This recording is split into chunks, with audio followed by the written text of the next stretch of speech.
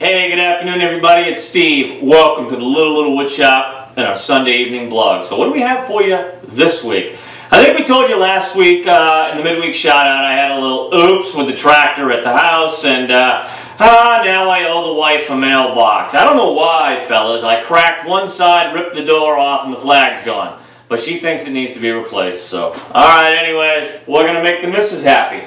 And what we're going to do is, I've gone into, let's see, myoutdoorplans.com. Okay, this is not my project. I just found one. It was a real simple mailbox, and to me, in my opinion, after looking at these, the only difference between a mailbox and a birdhouse is the length in the front door. That's about it. This is really a simple project. I'm going to walk you through what I did real quick. We've given you an outbound link to the project that's online. Again, it's not ours, it's not this shop, and we always try to give attribution back. I could not find the individual's name though in the packet here. So, but I do like to let people know that it's not ours, it's not our project. Now I am going to take and tweak it a little bit to be more to my liking. Now what I've done is I've basically measured up what I had.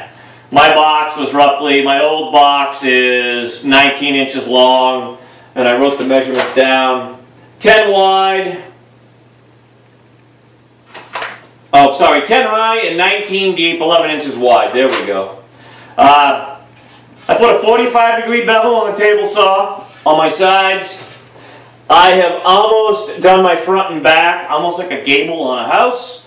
We're going to cut out a little door, or for the front, I don't know exactly how I'm going to do the door just yet. I haven't decided because I want to put a very specific engraving in the front of the door. Again, as far as the sides go, I'm going to go in and I'm just going to put my street numbers on. I hate those adhesive stick-on ones because where I live it gets cold and hot and things fall off. And no, we're going to engrave them. I'm going to show you how to do these as a 2 or a 2.5 dimension, so you have your choice. Maybe you want your numbers raised. Maybe you want them engraved and sunk in. That's going to be entirely up to you, but we will show you how to do it both ways. We have a Craig's jig sitting here. This is basically how this is going to go together. I'm going to Craig's the whole thing on the inside, screw it all up together tight, and then for my roof, I told you I have family that work in the trades and they have for years. Well, I get all their scrap, and I have got some really nice pieces this long, a couple a little longer and a few a little shorter, but it's all AZEK. It is brand name AZEK composite. I'm going to basically use my composite for my roof. What I'm going to do is one of the edges is nice and smooth, the underside is smooth. Where I have to butt my 2 edges on the roof, I'm going to run them through the table saw. I'm going to put a nice bead of probably silicone or something there. I don't want any water dripping down in and getting my mail wet. Heaven forbid if I couldn't pay my bills, right? Yeah, that would break my heart. So, but it is. It's going to be a really easy build. I'm going to go in. We're also going to nest the job. I'm going to put it into a sheet of something. Now, again, I told you we were going to build this out of whatever was on hand. So I ended up going with some there's a piece of 2x12 on the bottom, 2x8 on the sides, and I had just some scrap poplar kicking around for where my front door and my back wall is going to be inside my mailbox itself. Nothing too fancy. It's a great woodworker's job, but what's going to separate our box from any other mailbox on the street is all the engraving work. If we choose to go that route, we can, okay? So, stay tuned. We're going to include some stills. I'll also bring the program in, and I'll show you, ladies and gentlemen, how to put all this together on one sheet. I think you could probably run this on MDF if you wanted, but obviously now you're going to have to seal it up or paint it really good if you live in an area where you have a lot of harsh elements. Me, I haven't decided on finishing yet by any means, but the other thing I could tell you, if you wanted to, once you've got your box all together, regardless of what you use for roofing material or anything else, maybe you decide to paint this. Shoot the whole thing in some white primer. Get your little fella or get your little miss and have them come help Dad out in the shop. That's something I haven't been preaching to a lot of you lately, and I think it's really important to teach a kid hands-on skills like this. I really do. I think it's awesome. And you know, if I had a little one at home, I'd certainly have him up here with me, and I'm sure most of you do. But yeah, get your little fella out there or your little miss.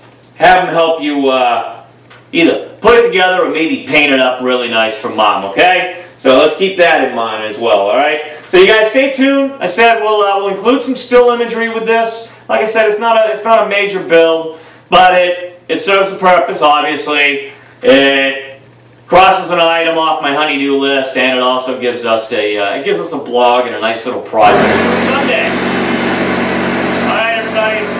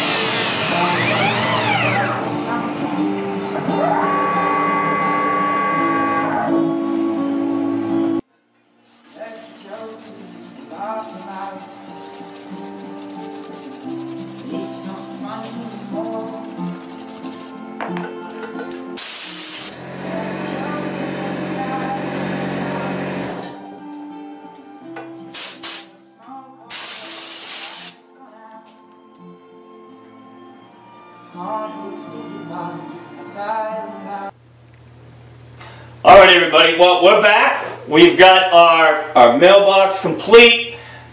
I wasn't going to sit you through the assembly process or cutting boards. We've given you a marked up cutting sheet. I've given you an outbound link to where we got this. I told you before, I believe this came out of myprojects.com. Very simple, very easy build. The last thing that I have left is my front door right here. I wasn't going to hold the video up another day. I've still got to mill an engraving in the front of the door. Because I'm an old Yankee, I save a lot of stuff. Somebody had given me an old kitchen. Well, I took all the hardware and old rustic hinges out. So I have a really nice old antique little draw pull here, which will be fine for opening the front of the mailbox door. Oops. We're just going to put it on I'll put it on a piano hinge, nothing major. And I think for the fact that I've been a dog enthusiast and I've had basset hounds for close to 30 years, well, that's what's going to go on the front door right below the little door pull. We're going to put a little basset hound engraving on there, alright? Alright, now as far as the rest of the box goes, I told you I will include stills with this, and I have. But this is basically our mailbox. We can see, I'm hoping you guys can see this alright. We've got our street number on here with a couple puppy dog prints. Again, we're a big basset hound family here. I put my composite roof panels on. The only thing that I did do here is I ran one side of the roof up and a little bit beyond so that I could tuck the other side of the roof up under it. I put just a small little bead of 100%, I think it says, yeah, it says 100% pure silicone. And then when I butt it, and it dries, it'll just prevent any water from getting down inside. We basically did, I did the engraving inside the machine. I told you I was going to include a project package for you on this. We have included this. I've nested it. So as I can get this video out and get it to all of you tonight. The Vcarve Pro tutorial end of it will be a separate video. I will have that up and hopefully available with the shout out for tomorrow, for Wednesday, okay? A simple project. There was nothing to this. And again, I built this out of scrap material that was just kicking around in this shop in the back room. If I had to go out and buy my material, I would have probably done things a little bit differently. But all in all, it's a solid build. It's a nice mailbox. As I said earlier, it'll take it'll cross off a honeydew item, and plus I think it was a pretty good tutorial. The other thing that we're going to do in Vcarve Pro is we're going to also, I wanted to make this a little modular by design. So the other thing coming up that I will be doing this winter, I'm going to be making some roosting boxes to put out in the facade for some of my little songbirds to just get in out of the cold. Well, we're going to include in this, when we programmed the ends in the mailbox, well, what we'll do is we'll program these up so that if you wanted, you could also convert this mailbox into, say, I don't know, maybe a nice big birdhouse for a larger bird species. But we'll make it modular so that you can do more than one thing with it, alright? Alright everybody, as always, thank you so much for your support. We are really climbing up the ladder now, and I'm really looking forward to see what's now going to unfold as we come into the winter months. So, as always, you stay tuned. I am going to do my best to bring you more. We'll try to bring you some more projects like this. And thank you as always. Thank you for all your support, following us, and subscribing to us, ladies and gentlemen, okay? Have a great week. It's only 4 days, so it's a little easier to digest this week anyways. And, we'll see you... We'll see you tomorrow for the midweek shout out, and then we'll see you Sunday for our Sunday evening vlog. Okay, everyone? You take care. Enjoy your week. Be safe. Get home safely. And we'll see you soon. All right, everyone. Bye-bye.